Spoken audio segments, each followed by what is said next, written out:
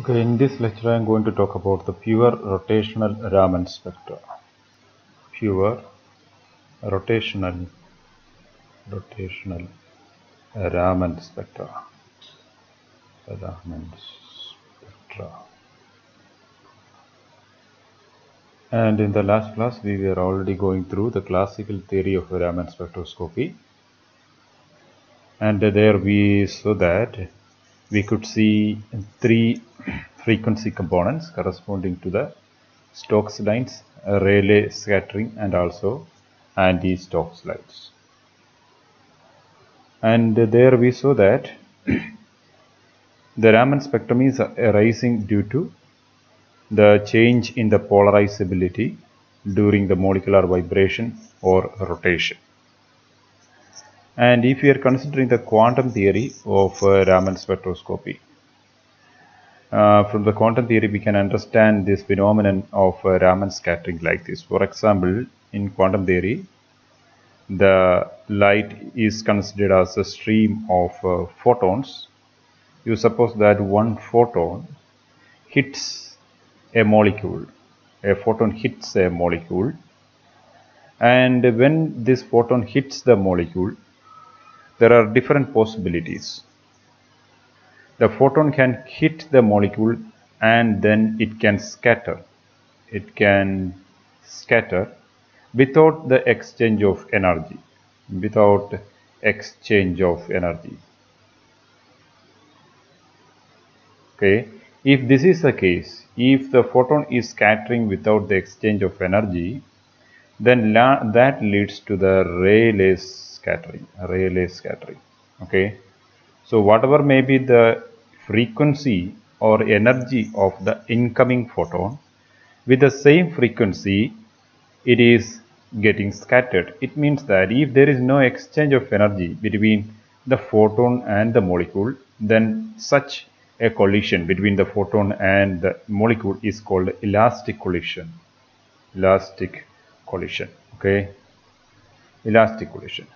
So elastic collisions leads to the Rayleigh scattering, and sometimes this collision may not be elastic. The collision between the photon and the molecule can be inelastic in nature. Okay, in that case there will be some exchange of energy between the photon and the molecule. Sometimes the photon can lose the energy and the molecule can gain the energy, and in some situation the molecule will give extra energy to the incoming photon. Okay, so these are the two situations where there is an inelastic collision. In the case of inelastic collision, so two situations arise here. In the case of inelastic collision, the molecule gain energy from the photon. And in the second case, the molecule loses energy to the photon. Okay, so if it is the first case, then the scattered photon will have less energy because some energy is gained by the molecule. So if nu is the frequency of the incoming photon, okay, then the frequency of the scattered photon, nu s, the frequency of the scattered photon will be equal to the frequency of the incoming photon, that is nu exciting, means this is an exciting line, the molecule which the photon which is coming to the molecule, okay, that is nu exciting, or it is the frequency of the exciting radiation, minus, okay, from this one some frequency, some energy is decreased, and that energy corresponds to the energy gained by the molecule. So let us write it like delta E. For example, all these frequencies are expressed in centimeter inverse. Okay, so we can write nu bar here, nu bar here. So this is delta epsilon, and this delta epsilon corresponds to the energy gained by the molecule in terms of centimeter inverse. Okay. And if the molecule loses energy, and in that case the photon will gain some energy. So the frequency of the scattered photon nu bar s will be equal to nu bar exciting plus some energy is gained by the photon, and that is delta E. Okay. So this energy is gained by the photon, or energy is lost by the photon or gained by the photon because of some internal effect, and that effect is nothing but the vibrational excitation or rotational excitation. Okay. So the molecule can be excited from a lower rotational level to a higher rotational level. A lower rotational level to a higher rotational level. In that case, what happens? In order for this transition to happen from the lower rotational level to the higher rotational level, in order for this transition to happen, some energy should be absorbed by the molecule, or delta E should be absorbed by the molecule. And from where this extra energy will come? And this energy will be taken from the incoming photon. So incoming photon loses some energy equivalent to delta E, and the molecule makes a rotational excitation, or the molecule will make a transition from the lower rotational level to the higher rotational level. And this is the situation what we discussed here. Okay. And in the other case, the molecule which was already here in the upper rotational level will make a de-excitation. Okay, it will come down. In this case, it was going up. But in the second case, the molecule which was already in the upper rotational level is coming back to the lower rotational level. And in that process, the extra energy delta E will be gained by the hitting photon. The photon which is hitting this molecule will gain this energy, and the scattered photon will have some extra energy delta E, and that is the case which is happening here. Okay. So you can imagine this like a bearing ball bearing hitting a drum. Okay. You suppose that we have a drum here. We have this is the surface of the drum, and the surface of the drum is vibrating, right? It can vibrate. So when we hit this drum, the drum will be vibrating like this. So like this. So you suppose that this molecule is hitting the drum when it was at rest. Okay, the molecule was hitting the drum when it was at rest. And in that case, the molecule, the ball bearing, in this case it is ball bearing.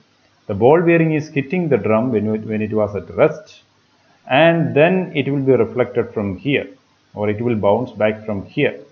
Okay, and if the ball bearing is bouncing back from the surface of the drum without spending much time here, and probably it will be bounced back with the same energy it was coming here. ഇവിടെ നിന്ന് എത്ര എനർജിയോട് കൂടിയാണോ അത് ഡ്രമ്മിൻ്റെ സർഫസിൽ വന്ന് hit ചെയ്ത് അത്രയും എനർജിയോട് കൂടി തന്നെയായിരിക്കും ആ ബോൾ ബൗൺസ് ചെയ്ത് പോകുന്നത്. Okay, that corresponds to the Rayleigh scattering. നമ്മുടെ കേസിലെ റെയിലേ സ്കാറ്ററിങ് കറസ്പോണ്ടിങ് ആയിട്ടുള്ള ഒരു അനാലജിയാണ് ഇപ്പം പറഞ്ഞത്, ഒരു സിമിലർ സിറ്റുവേഷനാണ്. എന്നാൽ മറ്റൊരു സിറ്റുവേഷനിൽ the molecule, the ball bearing is hitting the drum, okay, and that drum is already vibrating. ചെയ്തുകൊണ്ടിരിക്കുന്ന ഒരു ഡ്രമ്മാണ്.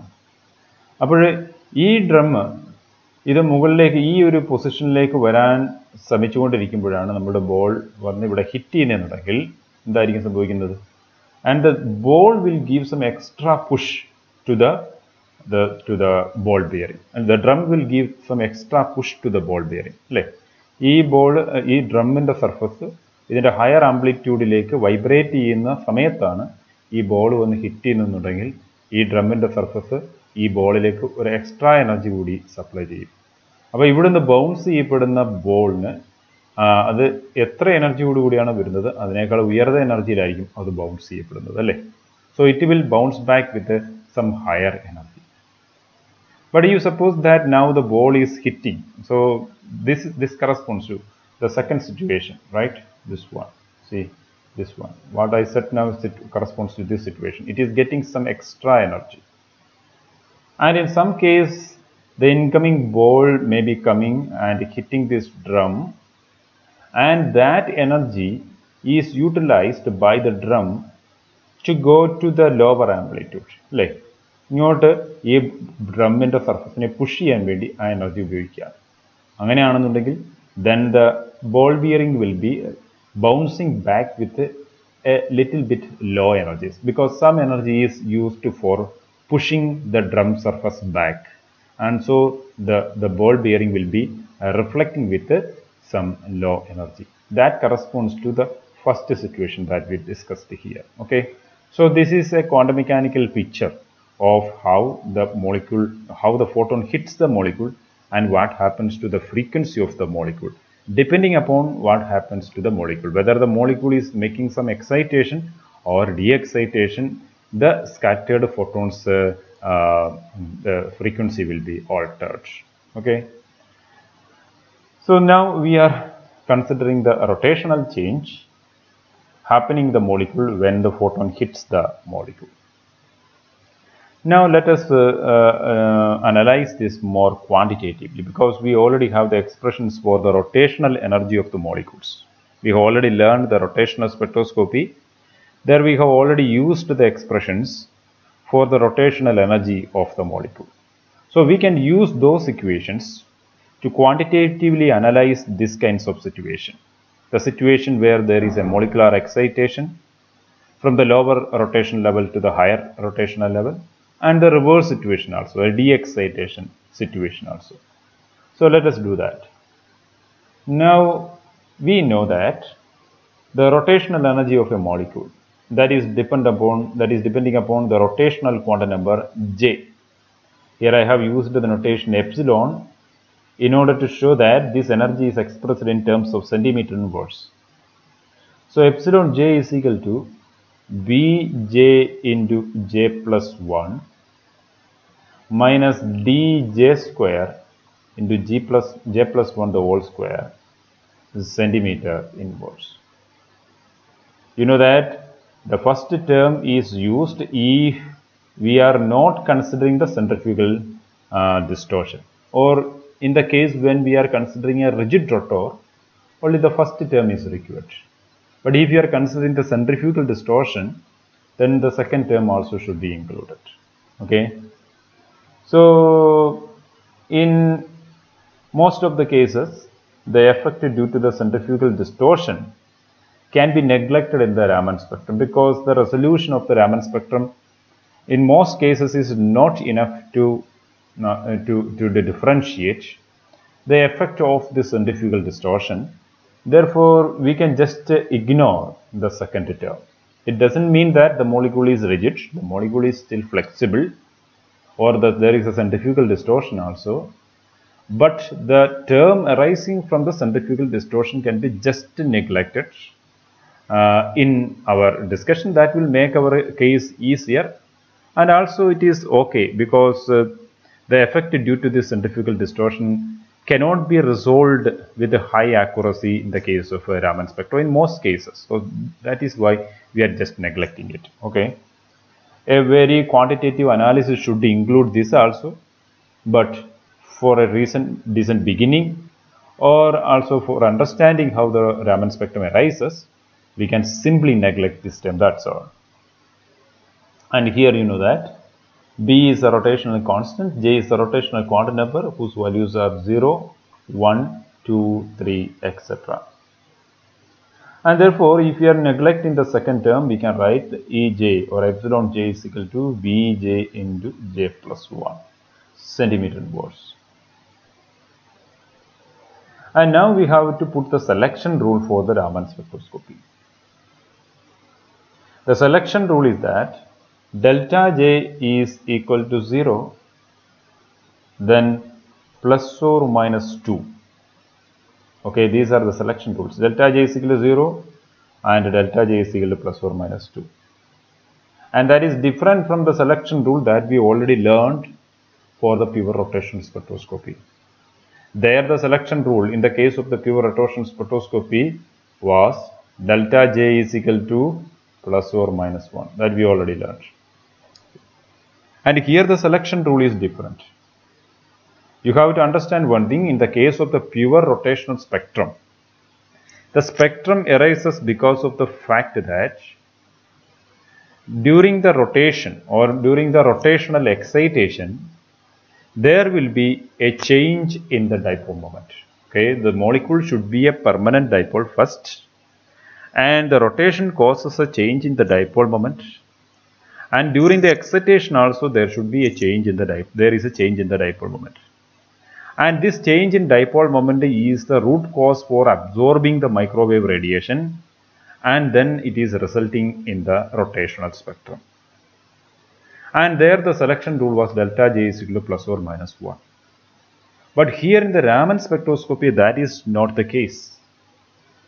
Here the case is that the molecular rotation should lead to the change in the polarizability of the molecule. It is a completely different process. Okay?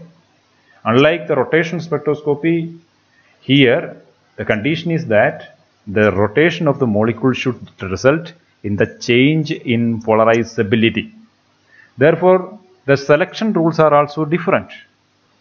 If the selection rule was delta J is equal to plus or minus 1 in the case of pure rotational spectroscopy, that is not the case in the Raman spectroscopy. In the Raman spectroscopy, the selection rule is delta J is equal to 0 and plus or minus 2. Okay. And if delta J is equal to 0, what does it implicate? If delta J is equal to 0, it implicates that there is no rotational level change, right? When the photon hits the molecule, the rotational energy is not changing, or molecule is not making a transition at all. Then only we can say that delta J is equal to 0. And if the molecule is not making any rotational transition, no energy will be absorbed by the molecule, or no energy will be emitted by the molecule, or the molecule neither gain the energy nor lose the energy. So the incoming photon will be scattered with the same frequency, and that corresponds to the Rayleigh scattering. Now you know how the Rayleigh scattering is originating. It is because of delta J is equal to 0 transitions. There is no rotational energy exchange. Okay, no energy exchange for the rotation transition, and this leads to the Rayleigh scattering. So corresponding to that, you will get a line in the same frequency of the incident photon. And now there is another situation. Delta J is equal to plus or minus 2. Delta J is equal to plus or minus 2 means it can make a transition from J double dash is equal to J to J dash is equal to J plus 2. Okay. Here J double dash or J double prime represents the lower rotational level, and J prime represents the higher rotational level. And if the lower rotational level is J, then it will make a transition to J plus second rotational level, J plus 2. Okay, means 2 rotational levels up. Then what will be the energy change corresponding to this rotational transition? If the molecule is making a rotational transition from J to J plus 2, what will be the energy corresponding to that? We can calculate the energy, that is delta epsilon J is equal to, okay, V into J plus 2 into J plus 3, because this is energy Bj into J plus 1. So if J is equal to J plus 2, then the energy is B into J plus 2 into J plus 3 minus B into Bj into J plus 1 centimeter inverse. That is equal to B into j square plus 3j plus 2j plus 6 minus b into j square minus, so we can give plus here, plus b into j into j square, that is equal to minus j square, okay, into minus j into 1, that is equal to minus j, okay. So that is equal to, b is a common factor in both cases, so we can write b into j square plus 3j plus 2j plus 6 minus j square minus j, okay. So j square plus j square and minus j square are cancelled. Then 3j plus 2j, 5j minus j is equal to 4j. So we can write 4j plus 6. So let us write, that is equal to, this is equal to delta Ej is equal to b into 4j plus 6, 4j plus 6 centimeter inverse. So that is the energy difference when there is a transition corresponding to delta J is equal to plus or minus 2. So corresponding to different values of J, what are the possible values of J? J is equal to 0, 1, 2, 3, etc. So corresponding to different values of J, we will get a series of lines. And this series of lines is called S branch. Okay, S branch. And therefore we can write delta or nu bar S. So nu bar S, that is the frequency of the S branch or series of lines which are called S branch. That is equal to, nu bar is a frequency in centimeter inverse. So nu bar S is equal to nu bar exciting, means that is the frequency of the exciting line plus the frequency utilized for the rotational transition. What is the frequency utilized for the rotational transition? That is equal to delta ES. Okay. So here we can see that the frequency used for the rotational transition is equal to b into 4j plus 6. Okay, we can write, so the equation can be written like nu bar S is equal to nu bar exciting plus or minus b into 4j plus 6. Why we have written plus or minus here? So there are two situations. There can be a molecular excitation, that is, from the lower rotational level to the higher rotational level, it is making a transition, upward transition. In that case, the energy absorbed is B into 4j plus 6, right? This is the level J and this is the level J plus 2. So this energy is absorbed when this transition takes place, the upward transition takes place. So some energy is absorbed by the molecule. So the scattered radiation will have some less energy. And if this is the case, we have to use the minus sign. Means in this case, nu bar S is equal to nu bar exciting minus B into 4j plus 6. And sometimes the situation can be reversed. The molecule is already in the excited level, that is in the J plus 2 level.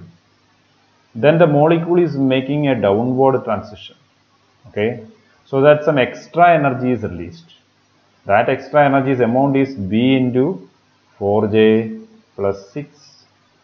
This extra energy is gained by the incoming photon, and the photon then will be reflected, or it will be scattered with a increased frequency. That increased frequency is nu bar S is equal to nu bar exciting plus B into 4j plus 6. Okay. So these two situations arises. So a series of lines corresponding to different values of J will appear in the lower frequency side of the nu bar exciting. Okay, so suppose that the nu bar exciting is here. This is the line corresponding to the nu bar exciting. This line will surely appear, and that corresponds to delta J is equal to 0. There is no rotational transition. Then this line will appear.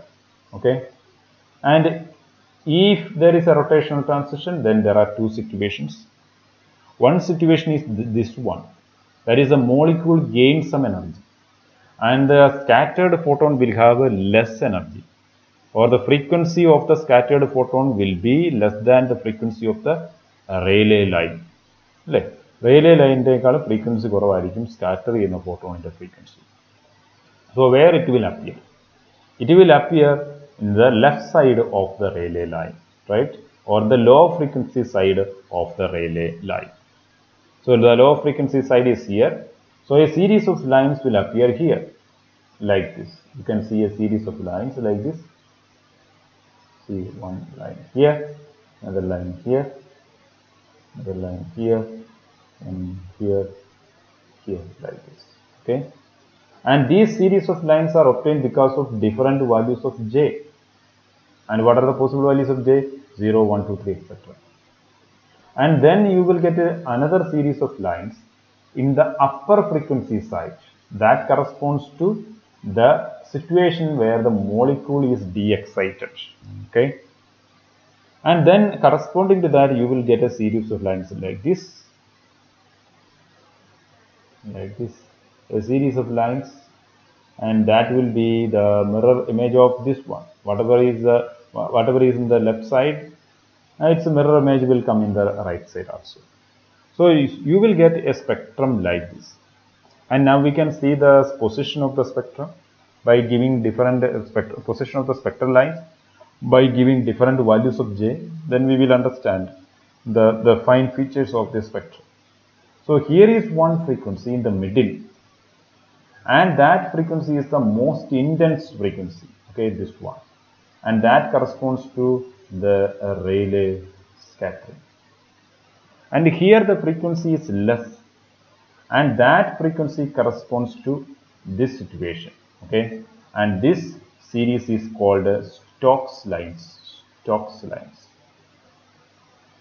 നമ്മൾ ഇന്നത്തെ ക്ലാസ്സിൽ നമ്മൾ classical theory പഠിച്ച സമയത്ത് കണ്ടതാണ് Stokes lines. They have the frequency less than the frequency of the incident photon, and there is a series of lines in the right side, and that has higher frequency than the Rayleigh line, and this is called anti-Stokes lines. Anti-Stokes lines. So the Stokes lines and the anti-Stokes lines are arising because of the rotational transition. പക്ഷേ ഇത് rotational spectrum അല്ല. നമ്മൾ rotational spectrum ആണെന്നുണ്ടെങ്കിൽ നമ്മൾ microwave energy ഇവിടെ apply ചെയ്യുന്നു. That microwave energy is utilized for the rotational transition. പക്ഷേ ഇവിടെ അതുപോലെയല്ല. We are supplying a higher energy, normally higher energy. Okay, and a part of that energy is utilized for the rotational transitions. And here actually we are examining the scattered light. Technique different ആണ് ഇതിനെടുത്ത്. Microwave സ്പെക്ട്രോസ്കോപ്പിയിൽ നമ്മൾ ഈ മോളിക്യൂളിനെ radiate ചെയ്യുന്നു. അതിനുശേഷം അതിനകത്ത് ഏതൊക്കെ frequencies absorb ചെയ്തു എന്ന് നോക്കുന്നു. ആ അബ്സോർബ് ചെയ്ത ഫ്രീക്വൻസിക്ക് കറസ്പോണ്ടിങ് ആയിട്ടുള്ള ലൈൻസ് ആണ് നമുക്കിവിടെ കിട്ടുന്നത്. പക്ഷെ ഇവിടെ നമുക്ക് കിട്ടുന്ന ലൈൻസിന്റെ ഫ്രീക്വൻസി അതിന്റെ മോളിക്കുലാർ ട്രാൻസിഷന് വേണ്ടി അബ്സോർബ് ചെയ്ത ഫ്രീക്വൻസി അല്ല. See, this is the frequency delta ES. That is the frequency absorbed by the molecule for making a molecular transition.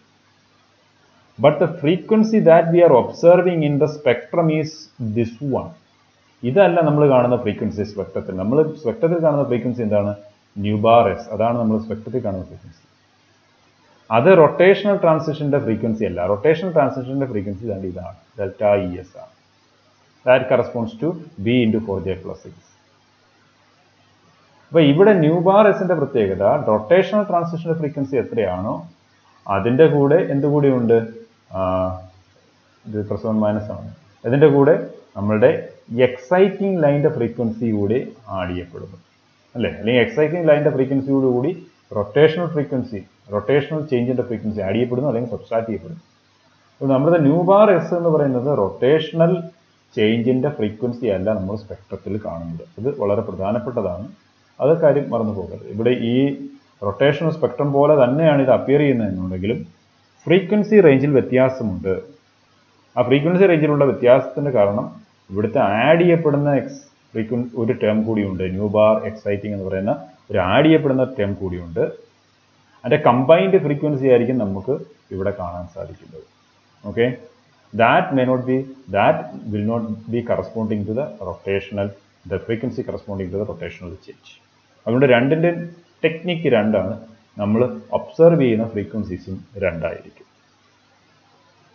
Okay, അപ്പോൾ ഇങ്ങനെയാണ് രാമൻ സ്പെക്ട്രം ഒറിജിനേറ്റ് ചെയ്യുന്നത്. ഇനി നമുക്ക് പല ജെ വാല്യൂസ് ഒന്ന് പരിശോധിച്ച് നോക്കാം. ഡിഫറെൻറ്റ് ജെ വാല്യൂസ് കൊടുക്കുമ്പോൾ ഈ ഇക്വേഷൻ എന്ത് ചേഞ്ച് ആണ് ഉണ്ടാകുന്നത് നമുക്ക് നോക്കാം. Okay, so let us calculate for different j values. We will calculate the value of b into 4j plus 6, b into 4j plus 6 values corresponding to different j values. So when j is equal to 0, that corresponds to 6b, right? 6b. When j is equal to 1, that corresponds to 10b. And when j is equal to 2, that corresponds to 14b. And when j is equal to 3, that corresponds to 18b. So the first line will appear, first line in any series, okay, that will appear. For example, if you are considering the Stokes lines, Stokes line ആണ് നമ്മൾ consider ചെയ്യുന്നുണ്ടെങ്കിൽ അതിൻ്റെ frequency കുറവാണ് railway ലൈനേക്കാൾ. Stokes line the frequency എങ്ങനെയായിരിക്കും appear ചെയ്യുന്നത്? If the frequency of the relay line is nu bar exciting, then the frequency that we are observing in the Stokes line series, okay, that is Stokes series lines in the frequency എന്ന് പറയുന്നത് nu bar exciting minus 6b. okay, എന്ന് പറഞ്ഞാൽ railway ലൈനിൻ്റെ ലെഫ്റ്റിലായിട്ട് 6b കൂടെ കുറഞ്ഞ ഒരു frequency ആയിരിക്കും ആദ്യം തരുന്നത്. Then nu bar exciting minus 10b, nu bar exciting minus 14b, and nu bar exciting minus 18b. Okay, so you will see a series of lines like this in the left side. അതാണ് നമ്മൾ ഇവിടെ സ്പെക്ട്രത്തിൽ കണ്ടിരിക്കുന്നത്. So this series, this frequency is, if this is nu bar exciting, then this frequency is nu bar exciting minus 6b, this is minus 10b, minus 14b, minus 18b, like that. Okay, so you will get a series of lines in the Stokes line in this way. Now from the relay line to the first line in the Stokes series, the difference is 6b. ആദ്യത്തെ difference എന്ന് പറയുന്നത് railway ലൈനിൽ നിന്നും ഇവിടെ വരെയുള്ള railway എന്ന് പറഞ്ഞു കഴിഞ്ഞാൽ new bar എക്സൈറ്റി plus or minus 0 എന്ന് വേണമെങ്കിൽ പറയാം അല്ലേ. ഇത് തമ്മിലുള്ള ഡിഫറൻസ് എന്ന് പറയുന്നത് 6b ആണ്.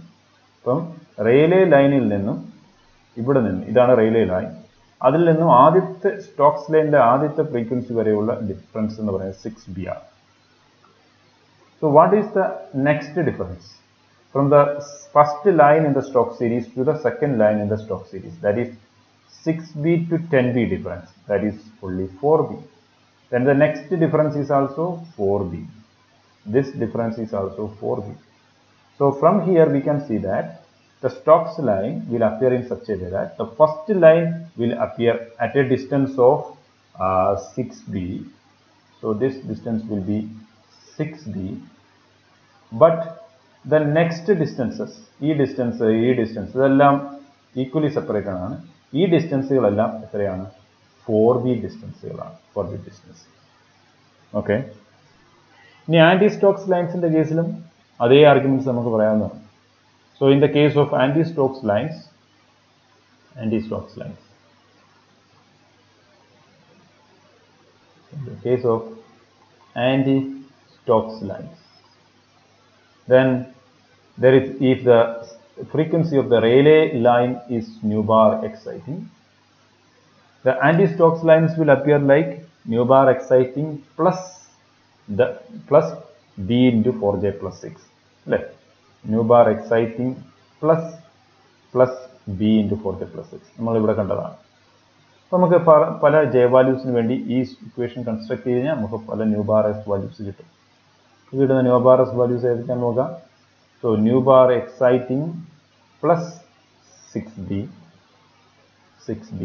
that is the first value. Then nu bar exciting plus 10b, nu bar exciting plus 14b, nu bar exciting plus 18b, etc. So the first difference from the Rayleigh line to the first line in the Stokes series, anti-Stokes series, that is equal to 6b. Then all other differences are 4b. So if you are looking into the spectrum, this line, okay, this line, the difference between the Rayleigh line and this line, the first line in the anti-Stokes line, and that difference is 6b. All other differences are 4b. Okay, then they are equally spaced at 4b distances. So this is how we can see the rotational Raman spectrum. Rotational Raman spectrum. ഇനി നമുക്ക് ഈ സ്പെക്ട്രത്തിനകത്ത് intensity നിങ്ങൾ കണ്ടിട്ടുണ്ടായിരിക്കാം. ഇനിയും ഇവിടുത്തെ intensity രണ്ട് കേസിൽ നമുക്ക് Stokes ലൈൻസും anti Stokes ലൈൻസും കിട്ടുന്നു. നമുക്കറിയാം Stokes lines appear due to the excitation of the molecule from low rotation level to the higher rotation level, and anti-Stokes line is due to the de-excitation from higher rotation level to the lower rotational level. അപ്പോൾ ഈ രണ്ട് കേസിലെയും frequency എന്ന് പറയുന്നത് ഏകദേശം ഒരുപോലെയാണ്. അല്പം frequency കൂടുതൽ Stokes ലൈൻസിലായിരിക്കും, അല്ലെങ്കിൽ ലോവർ ഫ്രീക്വൻസി റേഞ്ചിൽ കാണപ്പെടുന്ന സ്റ്റോക്സ് ലൈൻസിലായിരിക്കും. ഹയർ ഫ്രീക്വൻസി റേഞ്ചിൽ കാണപ്പെടുന്ന ആന്റി സ്റ്റോക്സ് ലൈൻസിനേക്കാളും അല്പം ഫ്രീക്വൻസി കൂടുതൽ. പക്ഷേ ഈ രണ്ട് ഫ്രീക്വൻസി നമ്മൾ കമ്പയർ ചെയ്ത് കഴിഞ്ഞാൽ ഏകദേശം ഒരുപോലെയാണ്. ഏകദേശം ഒരുപോലെ ആവാനുള്ള കാരണം നിങ്ങൾക്ക് ഓൾറെഡി അറിയാം. പല rotation ലെവൽസും higher rotation ലെവൽസും well populated ആണ്, അല്ലേ? നമ്മൾ റൊട്ടേഷൻ സ്പെക്ട്രോസ്കോപ്പി പഠിക്കുന്ന സമയത്ത് പല റൊട്ടേഷണൽ ലെവൽസിൻ്റെയും പോപ്പുലേഷൻ നമ്മൾ നോക്കിയതാണ്. And we had already done a problem where we considered b is equal to 2 centimeter inverse and the temperature is equal to 300 Kelvin. ഇങ്ങനെ ഒരു പ്രോബ്ലം നമ്മൾ ചെയ്തതാണ്. ഈ കേസിൽ നമ്മൾ കണ്ടത് the population in the first level divided by population in the j is equal to 0 level, n1 by n0, it was almost equal to 0.98. എന്ന് പറഞ്ഞു കഴിഞ്ഞാൽ 98% population j is equal to 1 rotation level ഉണ്ടായിരുന്നു. j is equal to 0 rotation ലെവലിലെ മോളിക്യൂൾസിന്റെ population എത്രയാണോ അതിന് 98% തന്നെ ഉണ്ടായിരുന്നു j is equal to 1 സ്റ്റേറ്റിലും. അപ്പോൾ j is equal to 2 സ്റ്റേറ്റിലേക്ക് ചെല്ലുമ്പോൾ ഒരു അല്പം കൂടി പോപ്പുലേഷൻ കുറയുമെന്ന് മാത്രം. എന്നാലും കമ്പാരബിളി the excited rotational levels are also well populated. അങ്ങനെ വെൽ പോപ്പുലേറ്റഡ് ആയതുകൊണ്ട് ഇവിടെ നടക്കുന്ന ഡീഎക്സൈറ്റേഷൻ്റെ ഇൻറ്റൻസിറ്റിയും ഡീഎക്സൈറ്റേഷൻ മൂലമുണ്ടാകുന്ന ഫോട്ടോൺസിൻ്റെ ഇൻറ്റൻസിറ്റിയും ഇതായിരിക്കും ഏകദേശം എക്സൈറ്റേഷൻ മൂലമുണ്ടാകുന്ന ലൈൻസിൻ്റെ ഇൻറ്റൻസിറ്റിക്ക് തുല്യമായിരിക്കും. കാരണം എക്സൈറ്റേഷൻ എന്തുമാത്രം നടക്കുന്നു ഏകദേശമൊക്കെ അത്രയും തന്നെ ഡീഎക്സൈറ്റേഷൻ സംഭവിക്കുന്നുണ്ട്. അതുകൊണ്ട് ഈ സ്റ്റോക്സ് ലൈൻസിൻ്റെയും ആൻറ്റി സ്റ്റോക്സ് ലൈൻസിൻ്റെയും ഇൻറ്റൻസിറ്റി ഏകദേശമൊക്കെ ഒരുപോലെ ആയിരിക്കും. എന്നാലും ഒരല്പം ഇൻറ്റൻസിറ്റി ആൻറ്റി സ്റ്റോക്സ് ലൈൻസിൽ കുറവായിരിക്കും. കാരണം upper rotation levels are not well populated as in the case of lower rotation levels. So de-excitation, the number of de-excitation will be slightly less than the number of excitation. Okay, അപ്പോൾ നമുക്ക് ഇവിടെ ഏകദേശം equally populated ആയിട്ടുള്ള രണ്ട് series of lines ആണ് rotational Raman സ്പെക്ട്രോസ്കോപ്പിയിൽ നമ്മൾ കാണുന്നത്. പിന്നെ ഇൻറ്റൻസിറ്റിയുടെ ഒരു പാറ്റേൺ നമ്മൾ കണ്ടു. ഇത് റൊട്ടേഷണൽ സ്പെക്ട്രോസ്കോപ്പിയിൽ നമ്മൾ കണ്ട ഇൻറ്റൻസിറ്റിയുടെ അതേ പാറ്റേൺ തന്നെ. The same pattern is followed here. And you know that this pattern is followed by different factors. One is the probability of transition. Okay, probability of transition, probability of transition, or quantum mechanical probability of transition. Second is the population of energy levels, and the third factor is the degeneracy. Okay, so these points we already discussed in detail in the rotational spectroscopy, so I'm not going to repeat this. You already know this. So ഈ പല ഫാക്ടേഴ്സിന്റെ അടിസ്ഥാനത്തിലാണ് നമുക്ക് ഇതുപോലെ ഒരു intensity pattern നമുക്ക് കിട്ടുന്നത്. Rotation സ്പെക്ട്രോസ്കോപ്പിയുടെ കേസിൽ നമ്മൾ പഠിച്ചതാണ്. Same arguments R valid here also. Okay, so ഇത്രയും കാര്യങ്ങൾ ആണ് നമുക്ക് ഈ റൊട്ടേഷൻ സ്പെക്ട്രോസ്കോപ്പി എങ്ങനെയാണ് എറേസ് ചെയ്യുന്നത്, റൊട്ടേഷൻ രാമൻ സ്പെക്ട്രം എങ്ങനെയാണ് എറേസ് ചെയ്യുന്നത് എന്നുള്ളത് നമുക്ക് നോക്കാനുള്ളത്. Now another thing we have to consider, let us consider some molecules like for example oxygen or hydrogen. Okay, these are homonuclear diatomic molecules. Will they give rotational spectrum? The microwave spectrum തരുമോ ഈ molecules? ഇല്ല.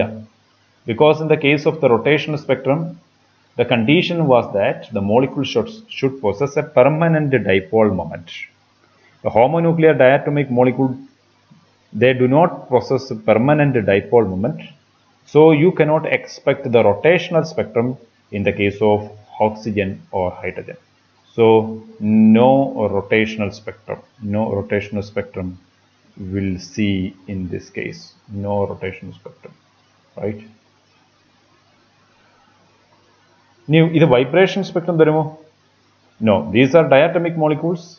So the only one mode of vibration is the stretching mode. The homonuclear diatomic molecule will never accompany with a dipole moment change during the stretching mode. So if you are trying to get an infrared spectrum, that will also not give you infrared spectrum. So you will not get any useful parameter from this one. Okay, in the infrared spectrum namukku run cheyan pattilla. But the thing is that we can run the Raman spectrum of these molecules. This homonuclear diatomic molecule will give Raman spectrum. That they give Raman spectrum because the Raman spectrum depends upon the change in polarizability. So this homonuclear diatomic molecule will lead to the change in polarizability during the rotation or vibration. Okay, so these molecules can give the Raman spectrum. They give Raman spectrum.